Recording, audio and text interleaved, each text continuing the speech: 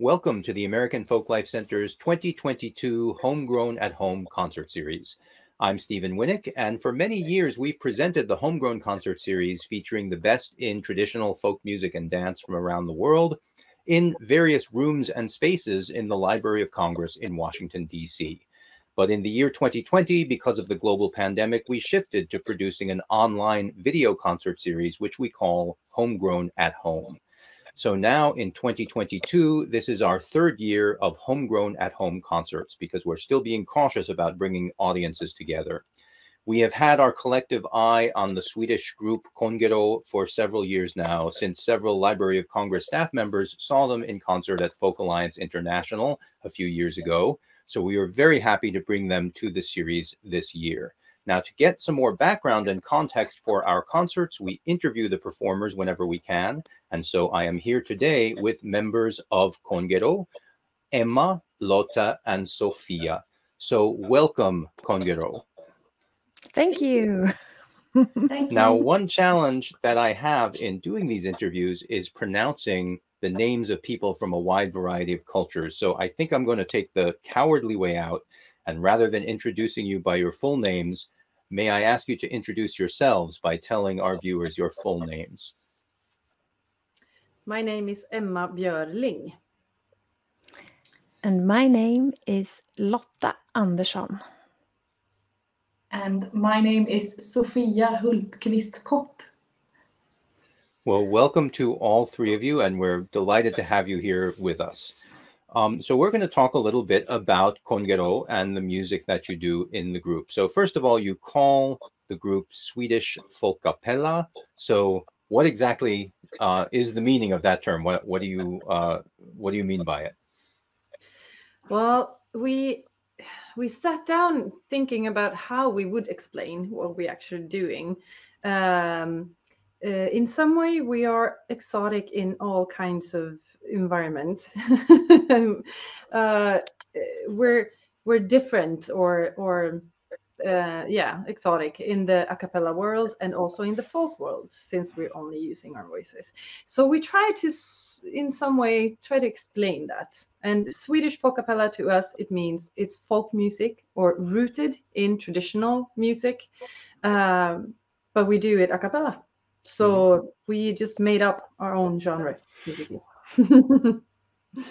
So, and it's a wonderful sound, and I think people really enjoy the concert, which of course is live on our website at loc.gov. So I should ask you then, how does a Swedish person today, a young Swedish person, encounter traditional folk music? What are the mechanisms through which people learn about it, even in Sweden? I would say the most common way is we start maybe playing an instrument at a local music school, and then someone suggests that you go to a music camp, maybe, where you will find traditional music. Or maybe you have someone in your family that is interested already, maybe plays the fiddle or some other traditional instrument, and you get to it that way. But I would say that most kids in Sweden don't know their traditional music that well and are not very much exposed to it. So it's either by suggestion or by someone, bringing you in. Mm-hmm. And that kind of brings us to the question of the education system there in Sweden and how that sort of interacts with the folk music community. Can someone talk about that? Sure. I could say something first. Just there are initiatives with traditional musicians bringing traditional music into schools with touring projects, and you get to try to play, or at least be exposed to it somewhat.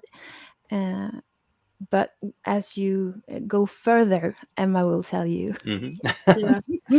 Yeah, I would say school and education now has a lot to do with the exposure to traditional music in Sweden, because it's not like back in the days, it was really a part of our everyday life. So everyone was singing the songs, everyone was dancing, and so on and so forth. But since the world look a little bit different now, I guess most people get exposed to it by a relative or a friend or in school.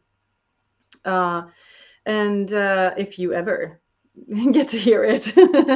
But yeah, so as Lotta said, there are projects for smaller children to try and play or try to sing, or you make a story or something, and a touring band comes in and works with the children. But we actually have traditional music educations in all like levels after the what would you call it, like ordinary school. So after high school, you could choose either to go to a specific music gymnasium, as we call it, like it's somewhere between high school and college for you, and where you could actually try, at least if you have the right teachers on your school, to focus on folk music. But after that, when you have done your 9 years, your 12 years in school, you could choose to go to a specific school that is also, I mean, in Sweden, all education is free. So you could choose to go and learn whatever you want. And there are specific schools for traditional music and world music. And then you could go on to university or college that is very specified for traditional music. And we have 4 folk music or traditional music university educations in Sweden right now. Excellent. So we have about 20 of them, I would say, in college level. Great. So we've asked about this, or I've asked about this on the sort of general level of how does one do it, but I could also ask you individually, how did you come to traditional music? So why don't we start with Sofia, since she hasn't had a chance to talk to us yet? Yeah, well, I think like I grew up in a family that enjoys all kinds of music, and they also listen to a lot of the popular Swedish folk bands as I grew up. And then, I don't know, I started playing music in school when I was a kid, but it was just different genres. Then I went on to high school, and I went to these folk music camps that Lotta talked about. Yeah. And yeah, after that, I just fell in love with the genre, and I kept on studying folk music. And I am studying right now, so I'm at the Royal College of Music in Stockholm right now. Yeah. All right, that sounds great. And Lotta, how about you? What was your path into folk music? Yeah, I guess kind of similar, although my parents didn't really play or engage in that genre. But like by happenstance, I I came to this folk music camp, and it was the best week of my life up until that point. So I was just totally blown away.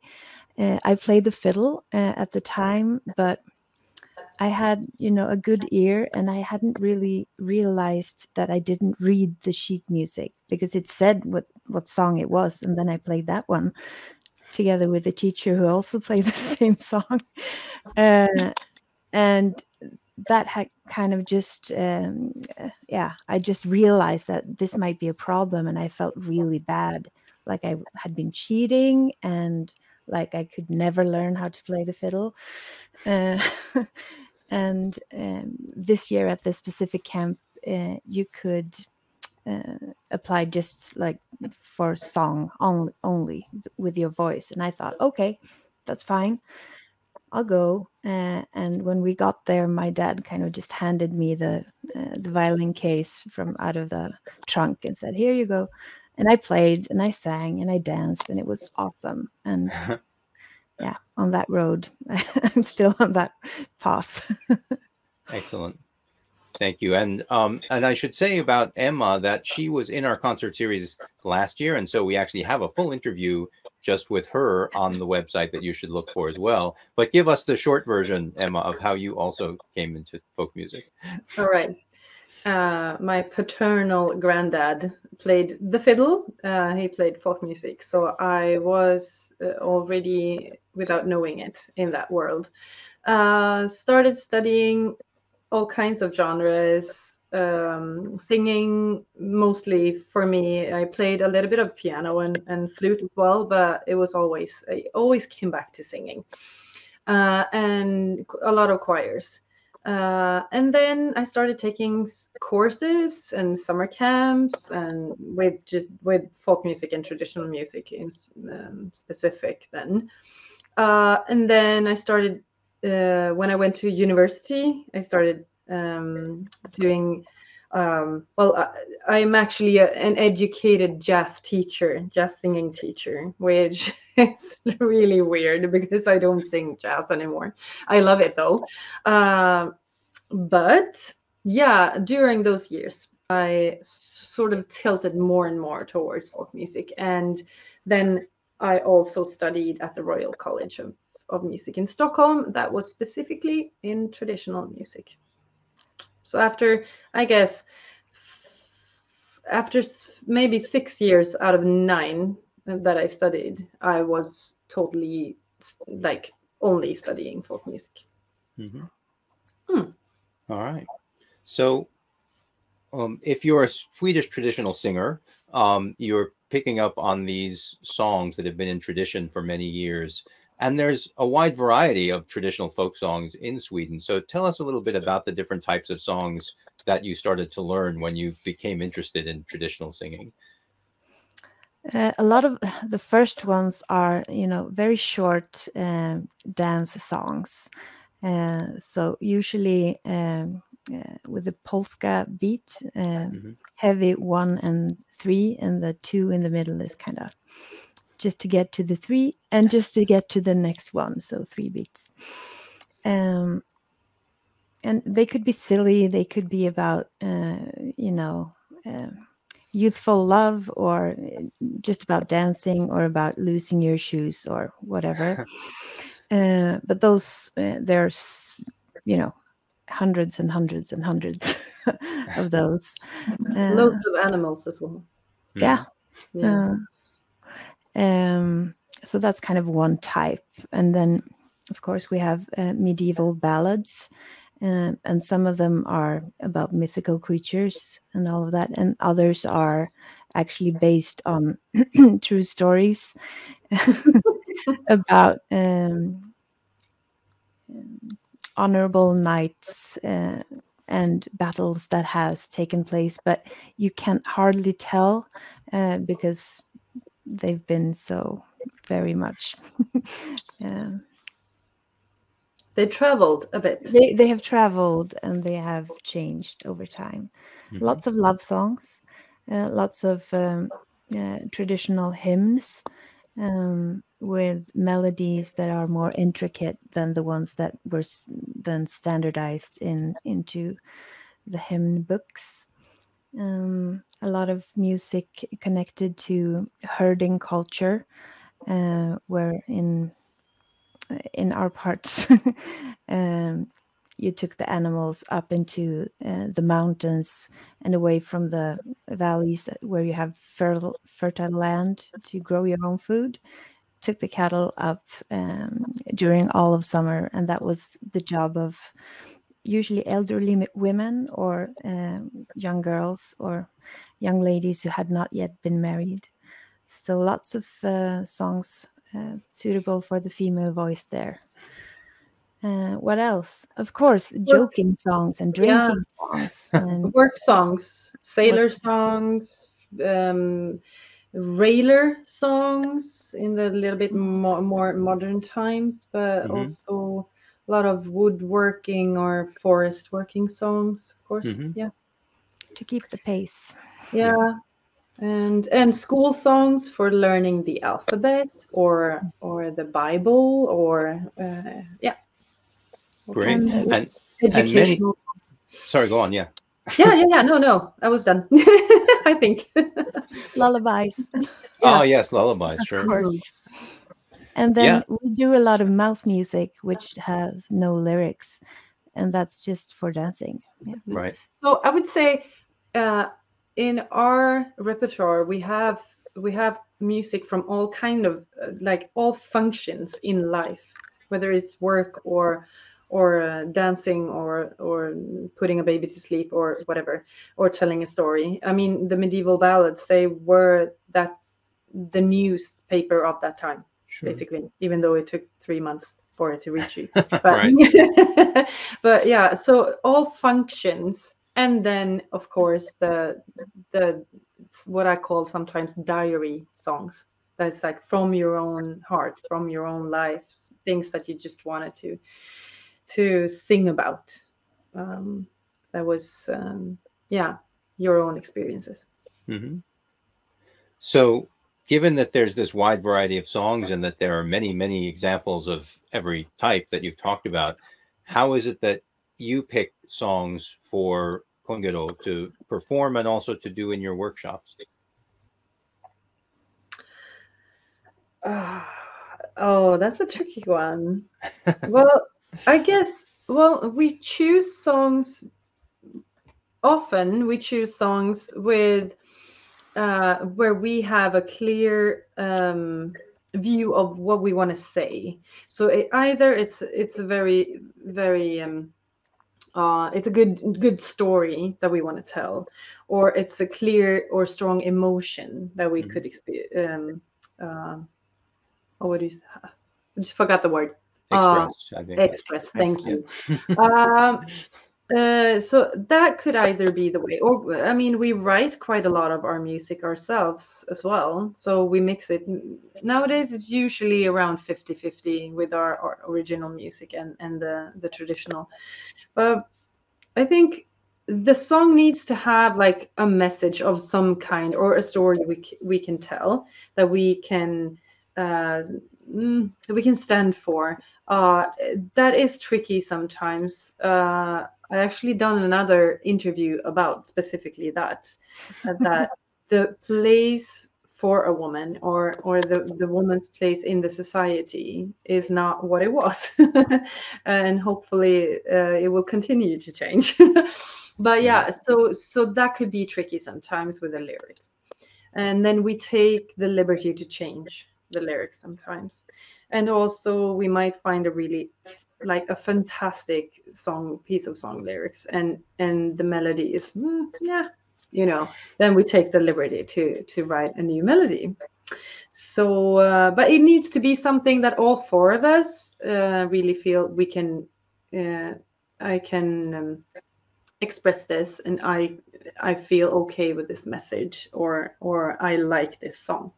Yeah. That I guess that's the easiest way of And to me, it's a lot about the melodies, or like the expression. If I listen to an archive recording and I get so inspired by this old woman or man who was kind enough to open their kitchen for someone with a microphone back in the 60s, and here I have this treasure trove of just awesome stuff, and a lot of times it's just browsing and then find something that I like, and I start building an arrangement, maybe in my head, or maybe I'm typing it up, and then I bring it to the group, and then we'll see if it fits, or if it's a song I should do, elsewhere. What do you say, Sofia? Yeah, I was going to say, I feel like since the band has existed since 2005, we have really like developed a sound and our way of doing the traditional music. So I think that sometimes you just hear like a traditional recording or something, and you just like immediately think that this is a Kongero song. You know, you can like almost hear it in an instant. It's, you know, what fits, kind of. Mm-hmm. And for workshops, when we do them in Sweden, we usually have a broader variety of songs to choose from because the language is not such a big barrier. Mm-hmm. But when we do them in English online, or if we do them, you know, in other countries, wherever we go, we choose songs that have not too much lyrics so that we can get into doing the music as soon as possible. And I think more and more since we started touring abroad, not just with the workshop material, but also we really like we understand the significance of the music also telling the story, because we have more concerts abroad or outside Sweden than we have in Sweden. So we need to tell the same story with the music and our arrangements that we do with our words, because most of the times people don't understand what we sing about. And that also goes for really young children in Sweden. They don't understand because it's really old-fashioned language sometimes. So yeah, we need to tell the story with our music as well. Interesting. And so a couple of things came up in your answers that I wanted to ask about anyway. And one of them was archives. Of course, we're the Library of Congress. We have a massive archive of traditional songs on every format from cylinder going forward. So I wonder how much time you spend listening to archive recordings and how important that is to Kongero. I would say really important. And then you have periods when you're looking for new material, or when you're going through the material that you already found during listening through. You could either, a lot of the music has been actually released on a couple of CDs back in the days, and now it's all on Spotify, from the National Archive in Sweden. They chose like 20 sailor songs. Here you go. And they actually released it. So it made it way more accessible for everyone to find. But now they have digitalized the whole sounding archive, so you can actually go onto their website and you can find whatever you want. That is just fantastic, actually. Yeah. So yeah, we use it a lot. Mm-hmm. Yeah, and to me it's very inspiring to go back to like recordings that I kind of chose to maybe do something with when I was in school, like 10 or 15 years ago, and like I haven't used them all. So during the pandemic I was kind of sorting through and making sure that I had them accessible at home in my computer, that, you know, I could find stuff. And there's so many things that I've forgotten, and, you know, I'm eager to get to, and maybe to arrange either for teaching or for Kongero. Yeah, it's amazing when you find. Yeah, go ahead. Go on. Yeah, no, sorry. I was just gonna say, I feel like it's also very like included in the education in Swedish folk music as well. Like we base the entire education upon looking at traditional music and searching in the archives, and, you know, there was like there's a fiddler in where I come from in Emma as well, Kjell-Erik Eriksson. He's really good. And I think he explained it very well. He said that it's like rowing a boat. You're just looking backwards, but you're rowing forward, and that's like traditional music. That's a good one. Yeah, that is really good. Yeah. That's good. So I was just going to say, it's just amazing when you've listened to these recordings so much and you feel like you kind of know the singers, you know, like you've gotten to know the people through their voices on these old recordings. So Yeah. And some of them talk too and make jokes and tell stories about how they learned that song. And yeah, it's mesmerizing. All right. So you talk in your concert actually quite a bit about the workshops that you give, and I'm interested, you mentioned that your performances are different, of course, based on whether you're in Sweden or somewhere else, and that must be the case with your workshops as well. As you mentioned, you do, songs with fewer words outside of Sweden. But I guess one of the questions is, what is the main goal of the workshop? Is it strictly musical, or are you trying to teach about Swedish culture a little bit as well? I would say connecting is the main goal. Connecting through music and to the wonders of making music together. And when you start learning something and we all work with it, and then it starts sounding good and we make something together, that's what is just amazing. And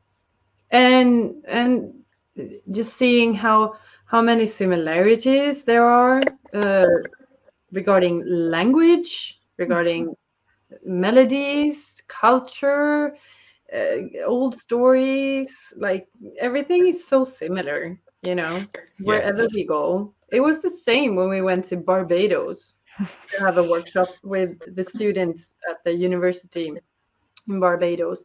And even though it feels really, really far away from Sweden, that was amazing to connect with them through music. And they say, "Oh, we have a song about this too here," That was pretty cool, actually. So I would say that's our main goal. But yeah, do you want to continue, Lotta?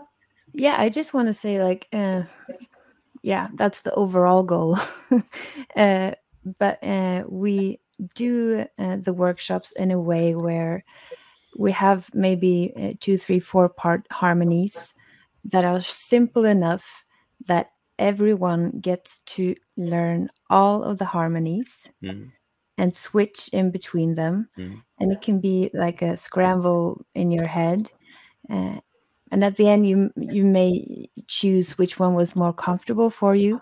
But while doing that, you get to experience the music with a different viewpoint. Like if you're doing the melody, you have all of the other things around you. And if you're doing the low part, you kind of see the music from a different angle. And I think that that is important to us, because when you are not just doing your thing, but you are in this whole thing that we're doing together, which is music, it's a different kind of feeling. It gives you more understanding and more connection. That was one thing. And then I had another. Yeah, and I can say that what we really aim for is all of us have been to workshops where you have a good time there, but when you go home, you realize that I didn't bring anything from the workshop that I can actually use, and that's something that's really important for us, that you get something that you can use with your choir or your singing group, or just singing by yourself in your in the shower. Basically, you should have some kind of knowledge, an experience, something that you have use for afterwards. Yeah. That's important. Given that the folk tradition has a lot of songs that are essentially monophonic, right? There aren't harmonies in a lot of traditional singing in Sweden. What are the source of the harmonic ideas that you're bringing to those kinds of songs?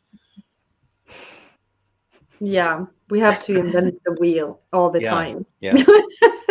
We have just a few. I think we spoke about this last time as well. Just a few. I think two recordings, in any case, of traditional singing in harmonies, and that's just two people singing together and making up a harmony as you go, basically, sometimes singing the melody together and sometimes spreading those two. Yeah, so we're inventing the wheel all the time. What we do usually is, I guess, could be inspired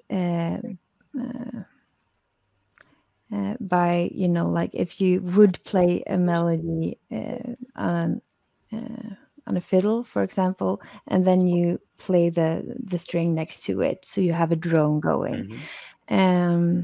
So we use drones, and then you could use that with lyrics or just plain going on forever, or you can rhythmicize it. So that's, you know, kind of one box of arranging technique.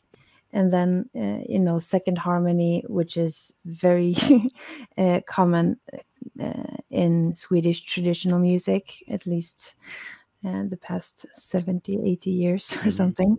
Then you have like a third number, like in choirs as well. Yeah. And then we work with ostinatos and... So we get inspired by the traditional music and how that's been played, because the harmony singing hasn't been there so much. We are inspired by the like classical choir singing, and in some ways when we arrange, we are also let ourselves be inspired by the I don't know, like the contemporary a cappella scene, how they use the voice as an instrument, and so the instrumental use for a voice, not like mimicking an actual instrument or trying to sound like a trumpet, but like the rhythmic function or the harmonic function of instruments. Yeah, and I'll say you guys do that really well in the concert. You can hear that influence of contemporary a cappella music, but not in a way that sounds conscious. It just sounds like, oh, that you kind of see where that came from, but it fits beautifully into the Swedish context that you're singing. And I think Lotta remembered what she was going to say. Yeah. It was about that, what you can actually do with your voice. That's something that is, I think, important to us, I guess, both in concerts but also in workshops, that you can use it in so many different ways, and everyone has a voice, and we can find something you can do with it to make music together. No, that's really important. And you know, it must be a challenge in your workshops that you probably have people who come to them who are very experienced harmony singers on the one hand, and then you also have people come who haven't done it before. How do you bridge that gap in a workshop? I would say it could be quite the same amount of problems with both types of person. Really unexperienced person that is very shy maybe, or nervous about singing, and someone that is really used to singing in a choir and always singing the alto or the tenor, or, you know, am I going to sing all of them? You know, that could be a challenge on both ends, actually. Yeah. We just try to create an environment where people feel safe to try, and that they get excited to try something. And we say, you don't have to, I mean, we're not going to sing this high for a very long time. We're just going to learn this harmony, and then you can go back to singing in your own comfortable range. But yeah, I think we try to keep like we always say in the beginning, there are no stupid questions. Just if there's something you need to ask, or something you need to, that you want us to explain better, or, you know, whatever, we try to keep an open mind and an open environment in our workshops, so that everyone feels welcome wherever they come from. Yeah. A playful, safe space. Yeah. And usually if someone is very experienced, and in Sweden many people sing in choirs, it's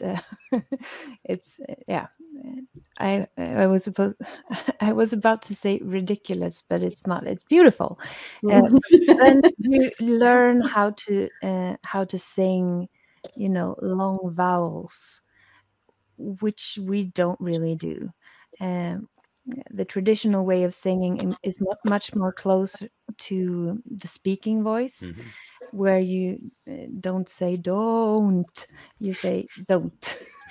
And we use the percussives a lot. So that's something that we need to work with, even with singers that are, you know, used to harmony singing. So there's something for everyone that might be different or challenging, but we have fun and it's all good.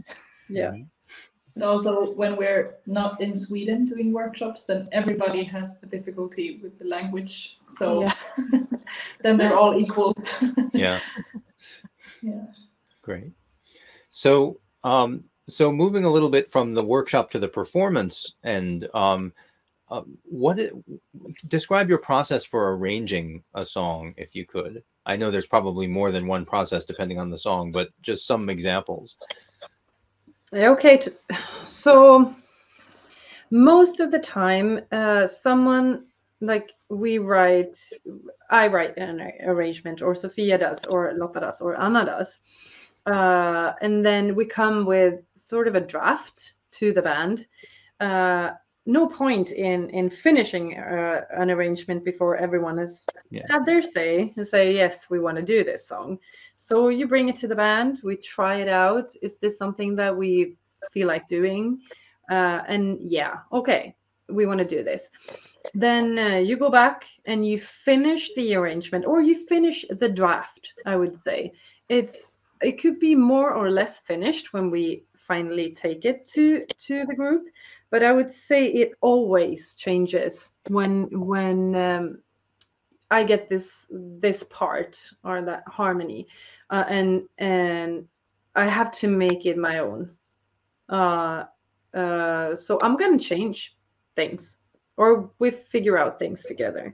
So that's the most common way where we make arrangements.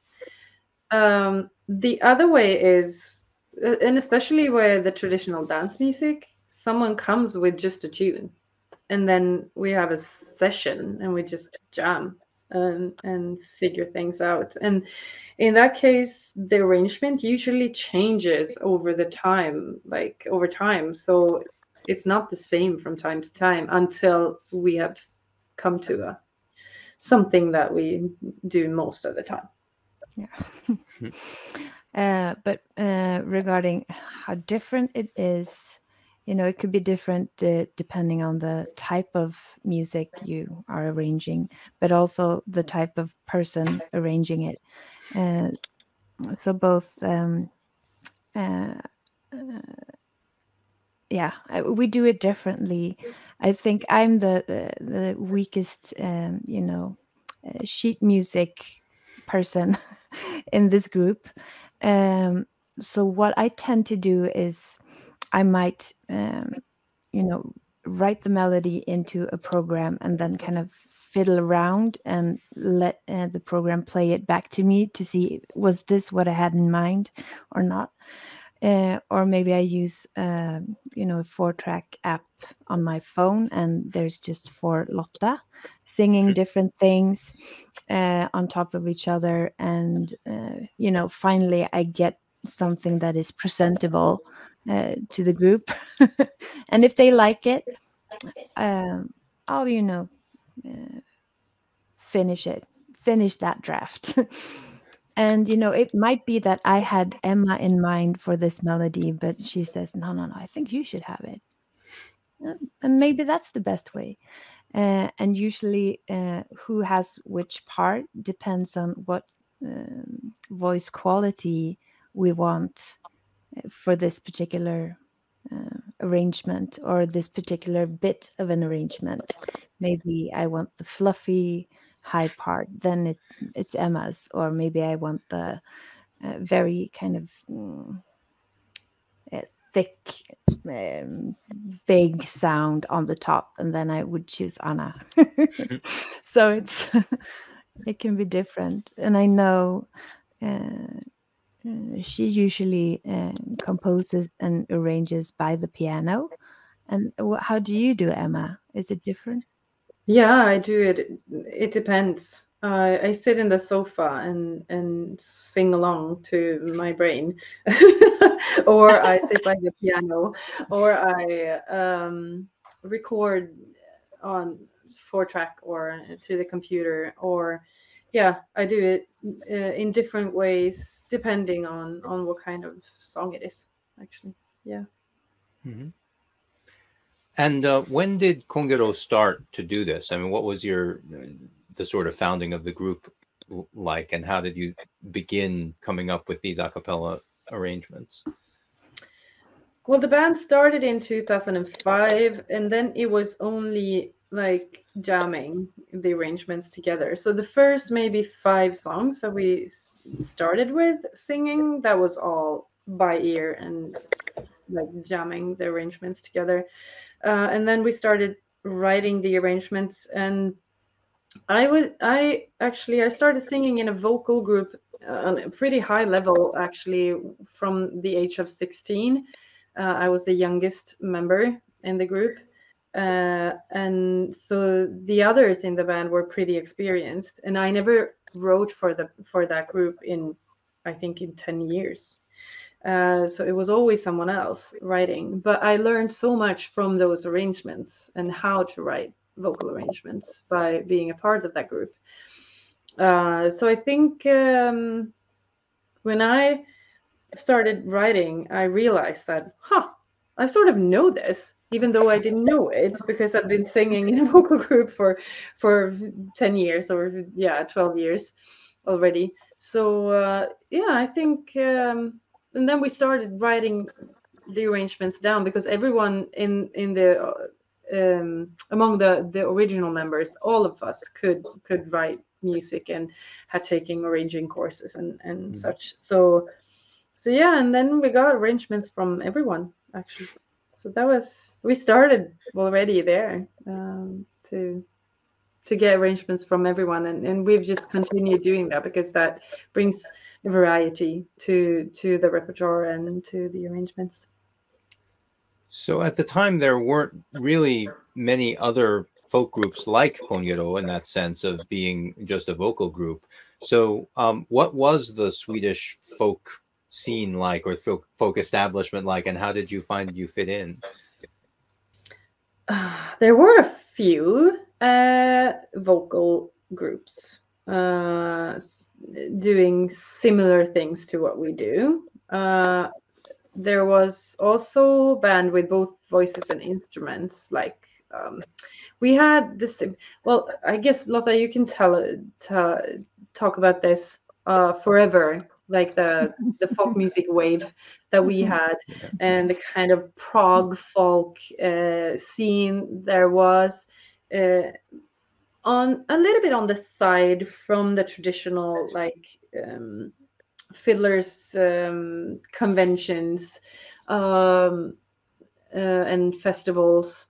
So I think, but they were sort of parallel and have been since then. So I'm not sure what to say. I think we're just a product of our own experiences, our musical baggage, as I call it, and in a positive sense, and the time, because there were so many established, really, really good folk music bands at the time when Kongero started. So, and it's been strong. Sweden has always had like since the 60s, 70s, we've had a lot of folk music bands that have been pretty successful abroad as well. Mm-hmm. Yeah. I would say I wasn't an original member, but I would say you didn't plan, like, let's start a vocal group. This was really, a coincidence that these 4 people sat down on a blanket in the May sun at a convention for higher education in traditional music in the Baltic and Scandinavian countries, Nordic countries. And you just sat down and had a lot of fun and decided to sing for dancing the same night. So it was, 4 people with the same interests who were at the same place at the same time, sang together, and it was amazing. Yeah. Yeah, that's basically how it started. We just looked at each other and it's like, wow, oh my, okay, we have to do something with this. Yeah. But we didn't have any like goals, like touring abroad or anything for many years. Actually, that came with Lotta and also with Anna. When the two of them started in the band, I would say that's when we all were on the same page and everyone wanted to start touring more and explore the world. Yeah. Great. Now you mentioned that there was a sort of wave of Swedish folk music back around when the group formed, and that of course there was a scene since the 60s and 70s. So talk about the influence of that, of that whole folk scene that exists there. Sofia, do you want to say something about that?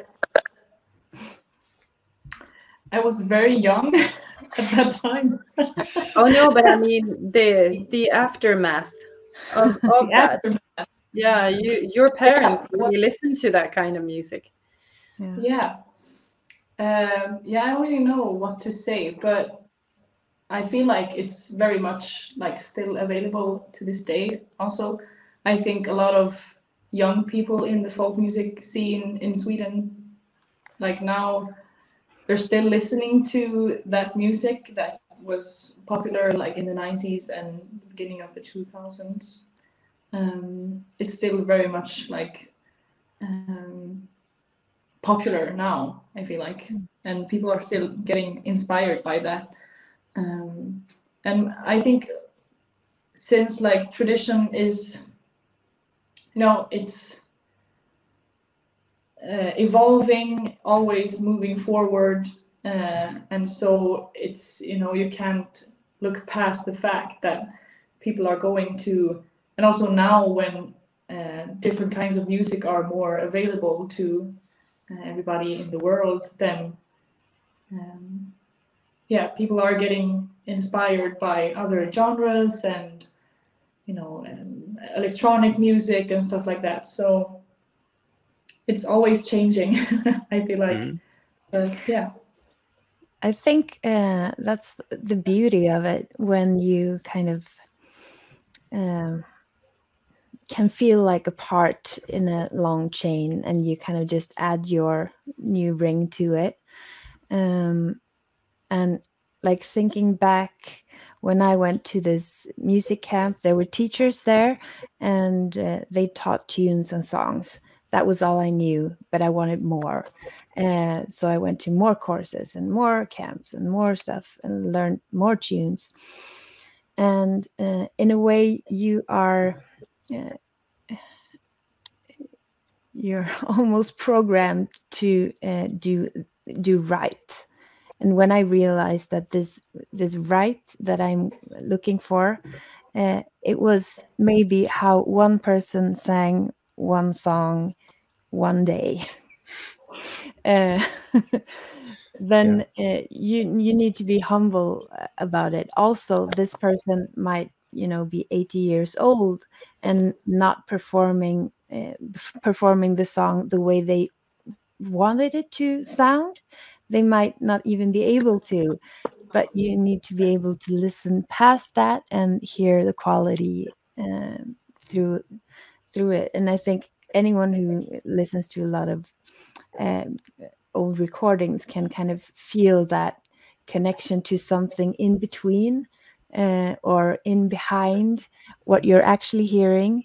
And if there are lots of recordings of the same person, you can kind of figure out, okay, yeah, this is this or this is that. And when I was younger, I was very much focused on playing the right notes at the right time. And I guess that's one reason why listening to archive recordings is so important in the educational system here, is that you can hear the same song or the same tune played by multiple people, and they do not sound the same. Right. Because people have put something of their own in there. Yeah. And that's And really- And I think when it comes to the folk music wave in Sweden, and when they started bringing new instruments into the folk music, and the difference that made, and also how it made, well, a lot of people that never heard any folk music except for the lullabies and maybe the midsummer's celebrations and Christmas and stuff, the folk music became available for a broader mass of people, and it was also a very strong political movement back in those days. Now it's not that way anymore. You could be to the right or to the left and still play folk music, but at that time it was really quite a lefty movement, I would say, and so it was. It could be a political statement. It could be just love for the music. It could be like a really cool gang that you hung out with. It could be anything. But it really truly had an impact on the Swedish society, the folk music wave, especially at that time, the 60s and 70s, for sure. Yeah, it's pretty cool. And it sounds good when you listen to it. Good music. Yeah, that's true. It hasn't aged badly. That is definitely true. Yeah. So one of the things that's interesting is there was a record company here in the US that actually released a lot of that 1990s Swedish and Norwegian and Scandinavian Nordic folk music here. So a lot of people here had a chance to hear it. And then sometimes that led them to listen to even older recordings, but also within that folk revival scene.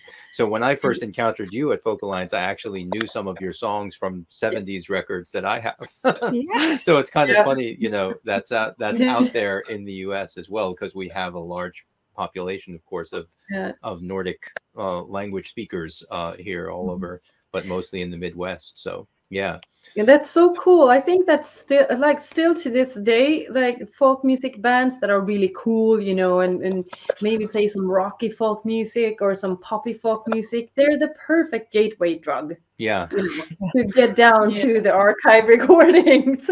And it's still that way today, actually. When we get out, when we play with Kongero or other bands, and a lot of kids, they come up to us and they say, you were the reason that I started listening to folk music, and that led me to blah and blah, and maybe they study folk music now. So that's really, really cool, actually. Yeah, that it still works that way. Yeah, and it's wonderful that those archival recordings are there and available, so that once they get that introduction from you, there's something for them to go to.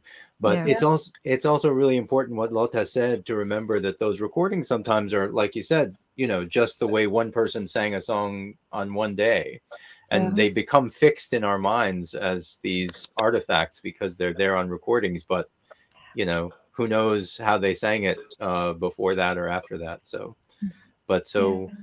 so wonderful to sort of just think about those, that long stream of tradition that you are in.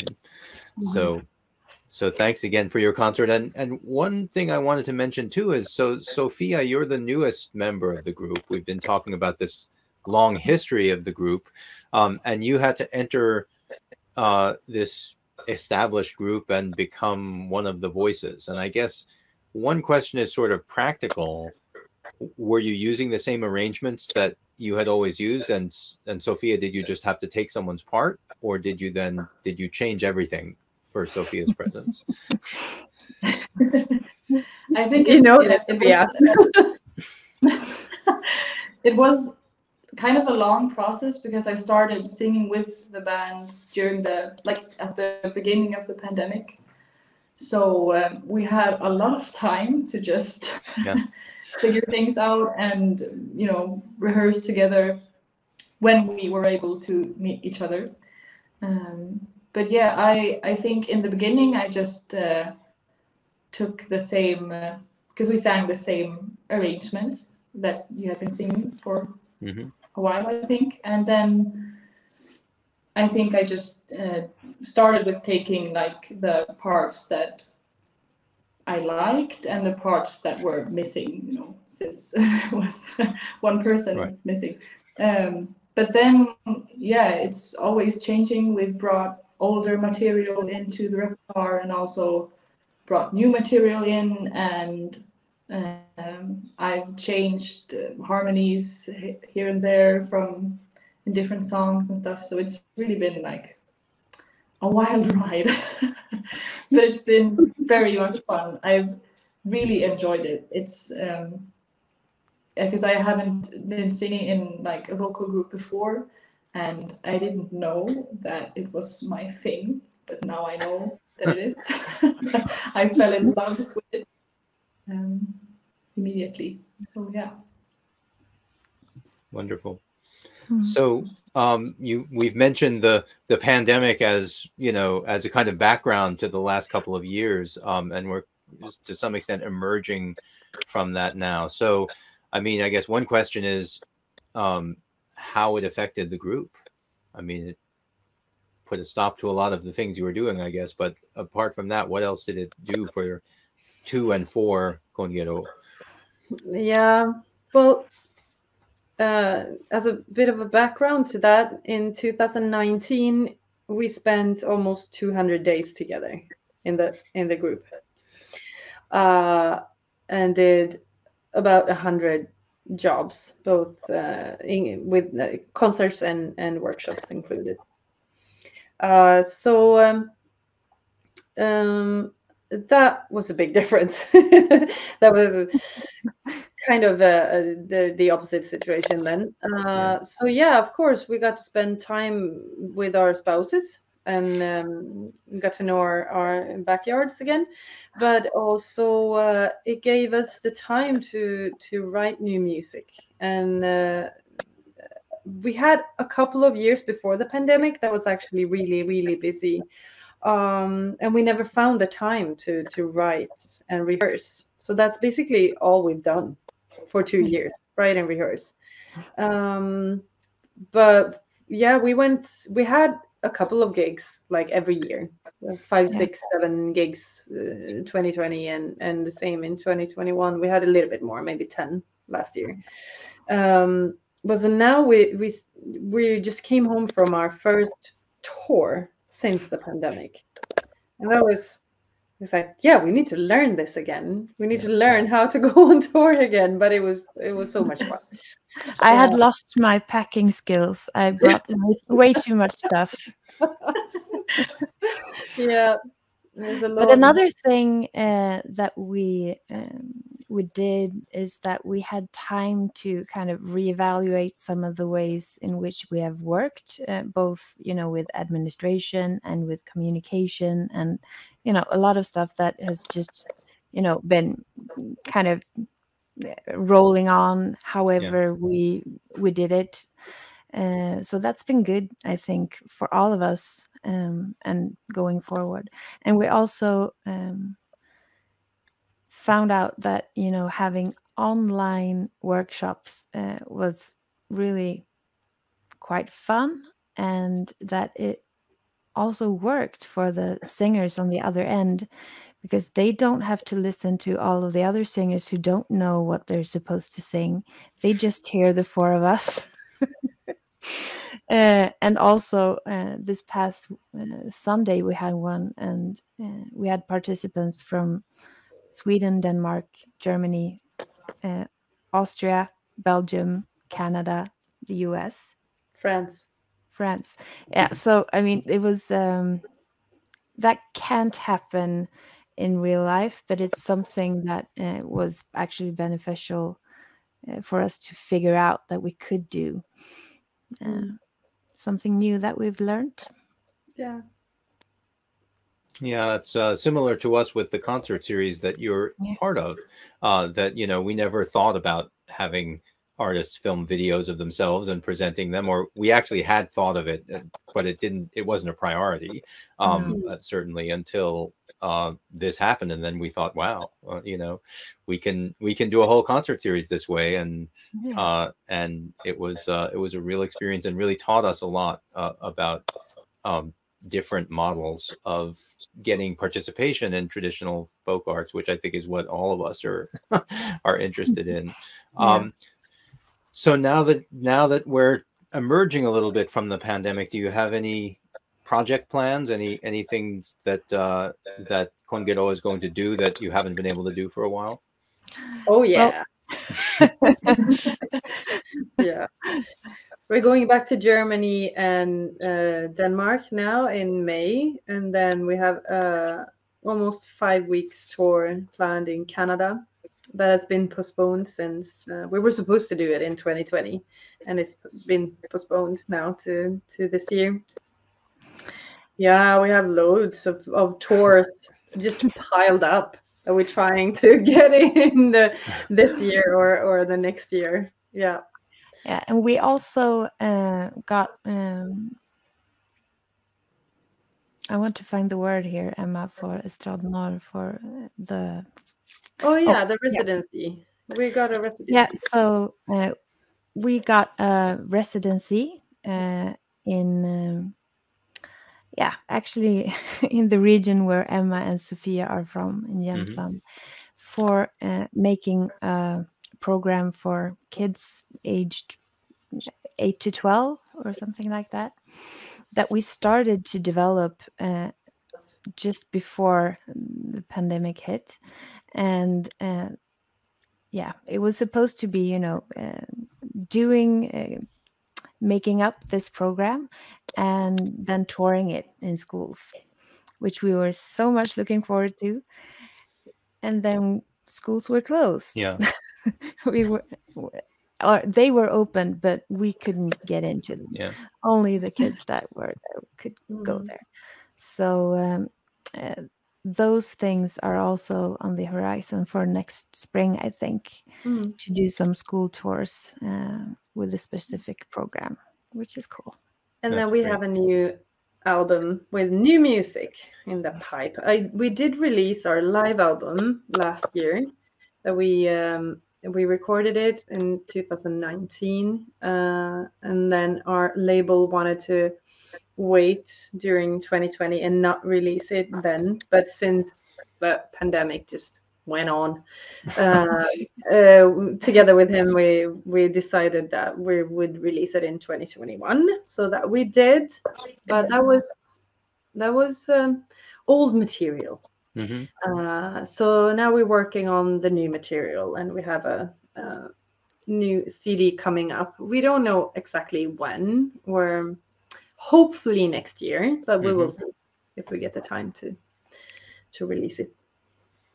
But it is nice to have the live one to show people what your sound is like when you are doing it in concert. And I guess that does bring up a question in terms of the recording process. We haven't really talked about your making albums, but you have made several albums over the last few years.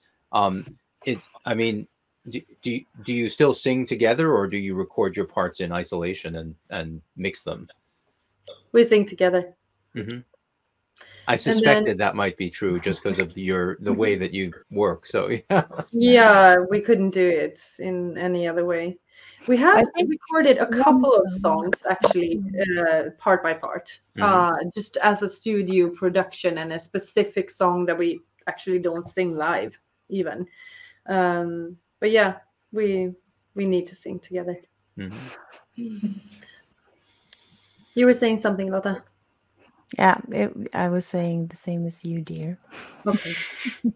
Yeah. No, and the live album, the recording of that one was actually, we had no idea if that would be, I mean, if the quality of it would be good enough, because it was one concert during one tour, and that's it. So we didn't have a huge plan of making a live album, so we recorded all the concerts on tour, or I don't know how people do it, but we just recorded one concert in a very, very simple way. actually. Yeah. It It was because a friend of ours asked, "Oh, you're in Quebec the same time I am. Can I mix your show?" Yeah, of course. Then he suggested he'd record it as well, and we're like, "Yeah, fine. If it's good, we could use it for something." And it turned out really good. I like it, and it's my mom's favorite. Well, that's really important. And I suspect that your mom will also love the concert that you recorded for us, the video concert. And we hope that our audience loves that concert and loves this interview as well. So one more time, I would just like to thank the members of Kongero for being here with us and for doing this interview and for recording such a lovely video concert. Thank you all so much. Thank you, Steve.